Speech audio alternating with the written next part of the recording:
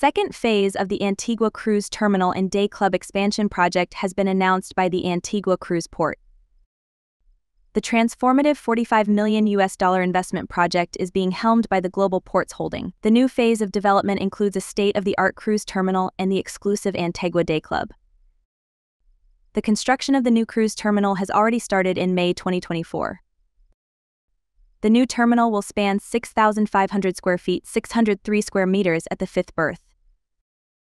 The terminal will ensure seamless home porting, with designated pickup and drop-off areas for guests moving to and from the airport. Global Ports Holding have designed the project with maximum efficiency for the tourists. The terminal will provide guests with ample time to shop and explore. It will also feature a 4,000 square foot or 371 square meter duty-free shopping district, including 12 retail spaces and new guest information centers.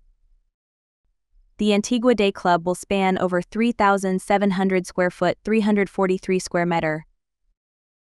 The Beach Club will be one of the biggest crowd pullers at the cruise port that will include a pool, bars, restaurants, and a stage for entertainment.